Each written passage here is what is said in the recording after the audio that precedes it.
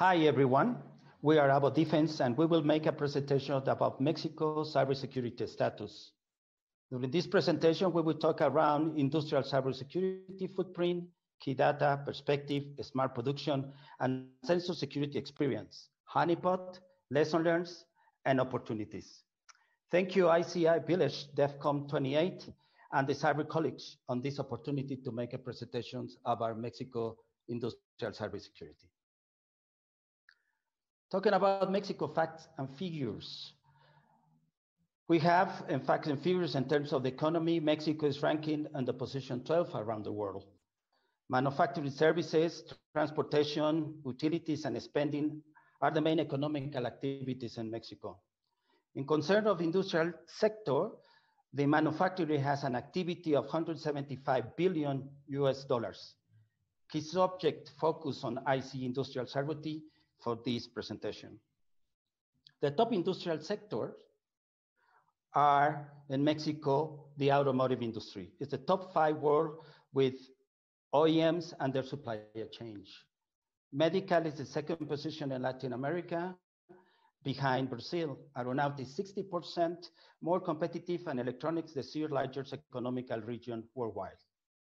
Also, Mexico have other industries like oil, electricity, food, textiles, agriculture, chemical services, consumers, and furniture, among other sectors. On the industrial sectors, more are important that the main manufacturing companies use 55% of insulated PLCs inside the IC area. Most are insulated and most not connected to any network. 3% of use industrial servers at the shop floor and connected to the network. Most of these industrial servers are set by the automotive international companies like from Germany or Japan, among other ones.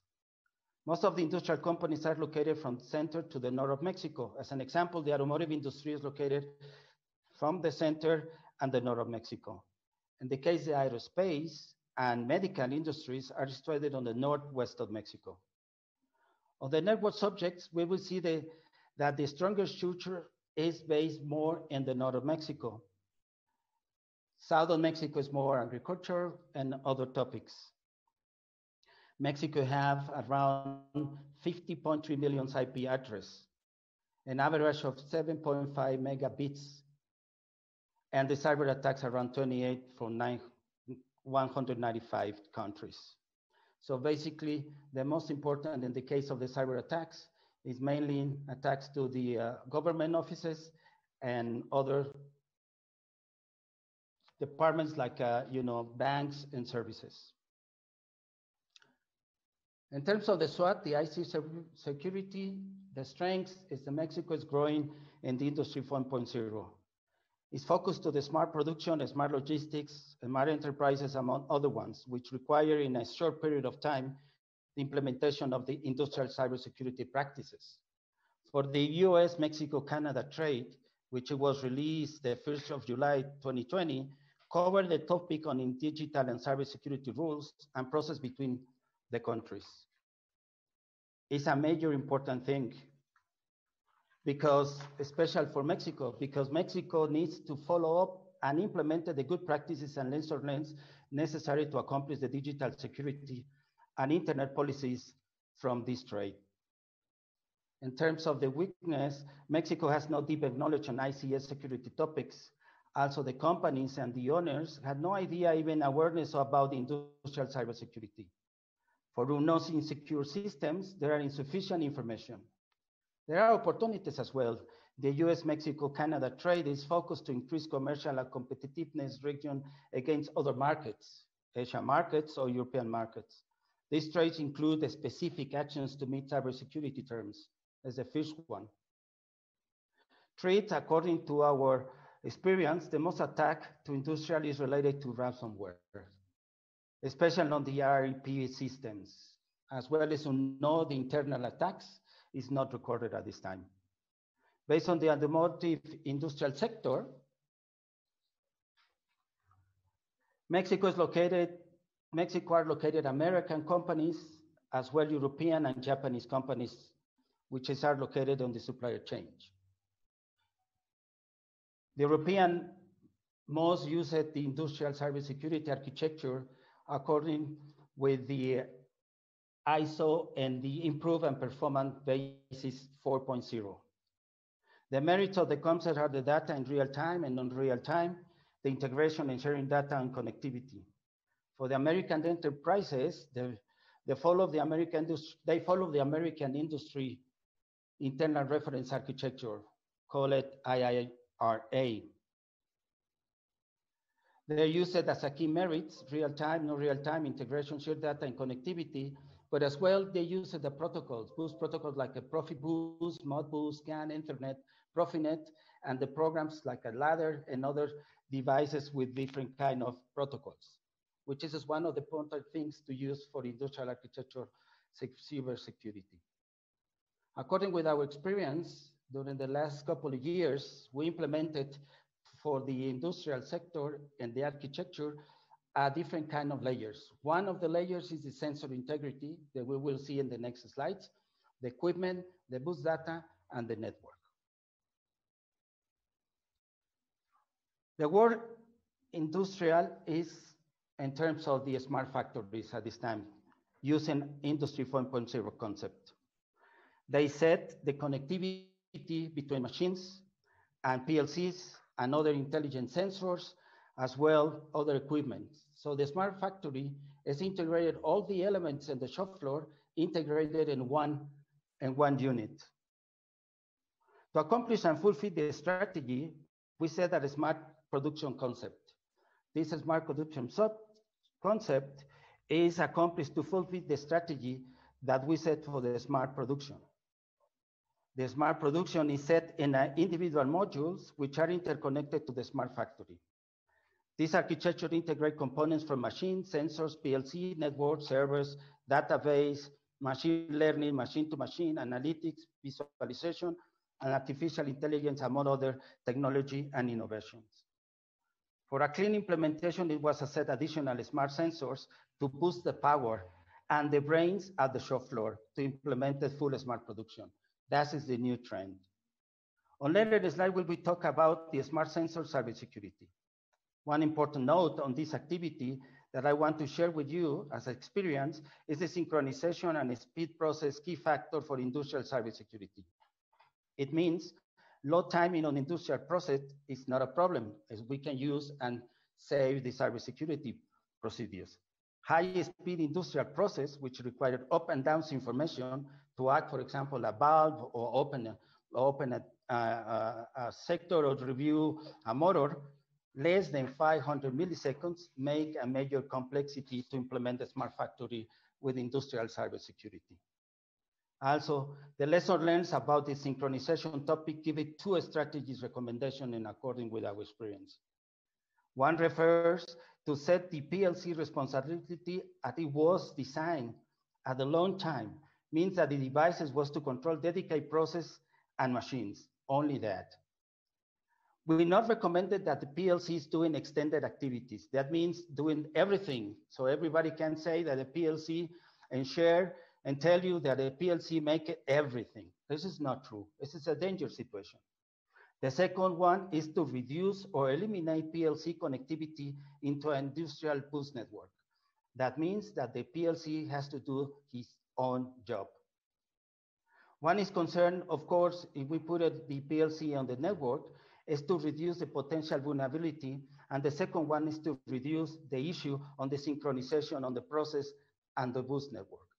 One of the topics to confirm that we have experienced that is difficult to set a cybersecurity, industrial cybersecurity.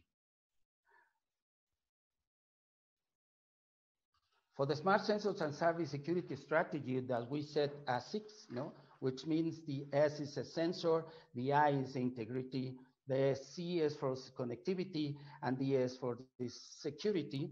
This concept that we are implemented, we use it, we divide it in 3 blocks. One is related to the sensor integrity, the sensor connectivity, and the sensor cybersecurity as mentioned. The sensor integrity includes physical and functionality layers. The physical take the sensor damage, which is common sometimes that people can damage during the process and the shop floor, or could be not intentional to damage the sensor. So the cybersecurity protection tells us that the damage is made on the sensor, and then we have to be replaced or make an action immediately. Also, the cycle life of the sensor is important because the cycle life of the sensor, when the sensor is used by a resistance to review and sense the level of the water, they can be changed immediately when we see that the response of the information is not quite right. So we're using this information and review as a status control loop to be that the cycle life of the sensor is okay. Actually, as well, in terms of the functionality, the BIOS of the sensor, as well the software, the program, there are main key important things. The software and the program, they can be used, or that could be as well adopted in terms of the somebody can have and connected with our RC235 or another bus communication, they can make it and change the software and the program. We as well, we set on this strategy as it, the actions and the roadblocks on the firewall that nobody can change the software and the program.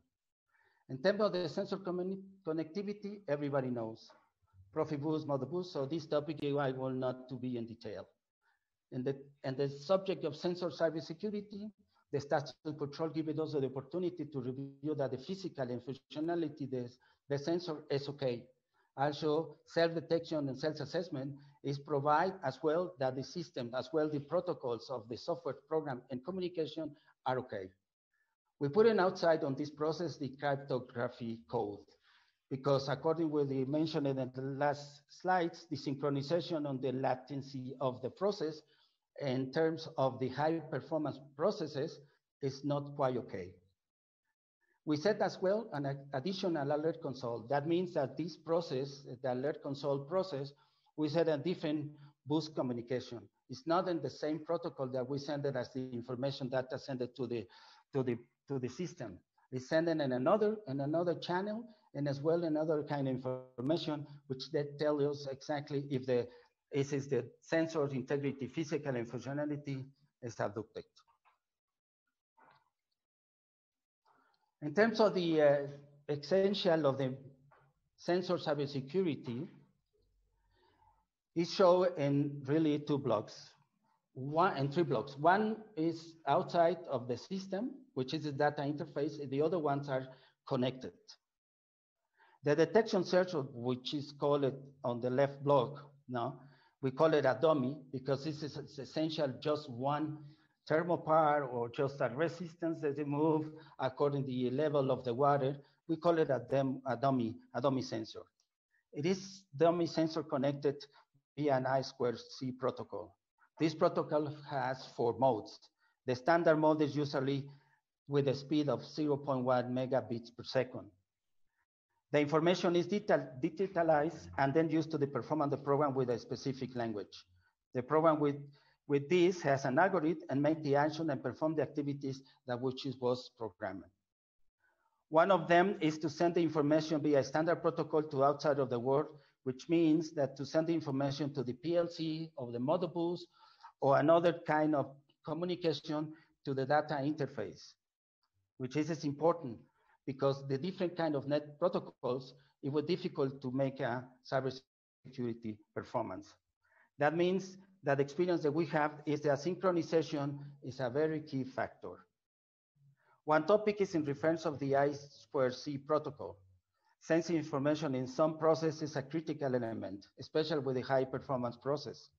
Process with production and security information can be lost information, only because the process of the bus communication synchronization is not aligned with the process synchronization. And the PLC, if it has a timer and a timing delay, if it's possible to miss key information of the process. That means on the case that latency less than 500 milliseconds and using a crypto code on this communication can be put in an endangered situation the entire system. So we solve this issue using new security paths in the entire architecture.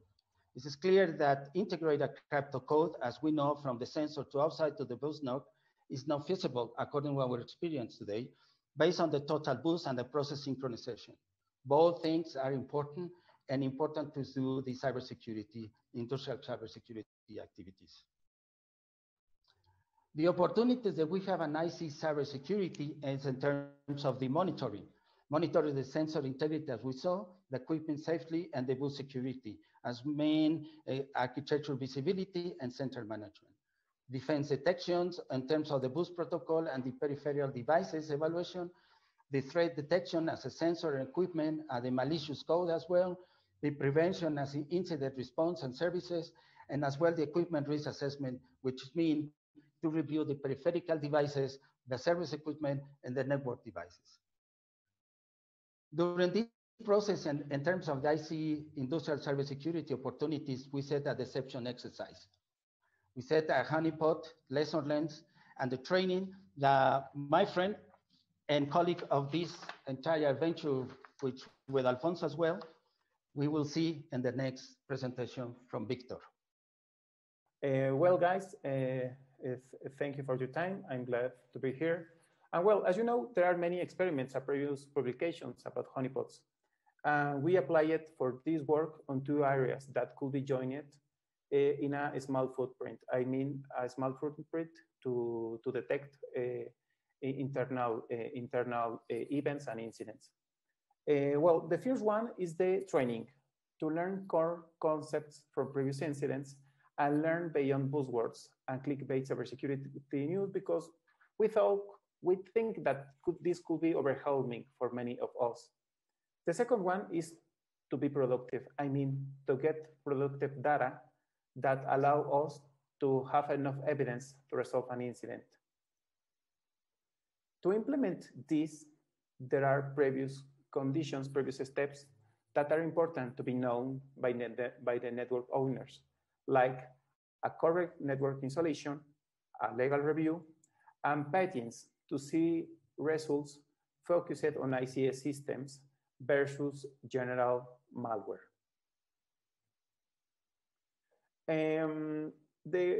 The honeypots as idea and philosophy is very attractive because it's a good way to see an attack in real time, and well, you can learn from it, and also helps to replicate previous attacks. In some moments, cybersecurity could be overwhelming for some people. There are too much to learn, but based on previous attacks that we saw, there are core concepts that could be studied. These concepts are covered by the major corporation matrices, and this gave us a structured way to do it. And the second one is, well, how to handle incident. This could be learned too. And also the ICS architecture concepts are important to give a general path. And finally, the idea of this experiment or honeypot is that could be installed by power users and not only by cybersecurity people. Learning through analyzing attacks, well, obviously is the first option, but there is another game. A honeypot could give productive data in a traceable way. There are three main sources to start. The first one, the Windows host from the multiple layers of the ICS and enterprise network. The second one, the network in the different layers too. And finally, the emulation of the services. And well, all of this in the internal network. The first component in our architecture is the Windows host that are being used in different layers. We looked for simple components and tricks that could give us important data about malware. And well, with this setup, we got multiple samples. For example, with the file system trick, we got multiple samples. And also from the network traffic, we observed that the most popular wormhole ports are being used too. And now, regarding lateral movement and ransomware cases, we saw that the biggest and easiest exploits are being used as first option. From the network side, the another component in the architecture, our idea is to keep all the metadata possible as first priority, and the raw data from the multiple sites a second objective. This could be achieved using SIG and Moloch, these open source tools. But to implement these tools, the Malcolm project helped us a lot to make a quick setup in a productive environment. With this setup, we were able to investigate multiple network movements from the multiple layers of the network, and also to detect dual home PCs. About the DMZ, as I mentioned in the first slides, our idea is to make an investigation in the internal network. However, as you know, the DMZ setup was analyzed multiple times in previous investigations. And as you know, the detection is very noisy and also is a high risk. So for that reason, we focus on internal networks. But some setups was exposed in a short time using Mexican IPs. And there are two important details that worth to be mentioned. The first one is the timing of the attack. There is a correlation between the exposition of the IP on a network passive sensing service versus non-indexed IPs. And finally, there is a gain if multiple protocols are being used instead of only one.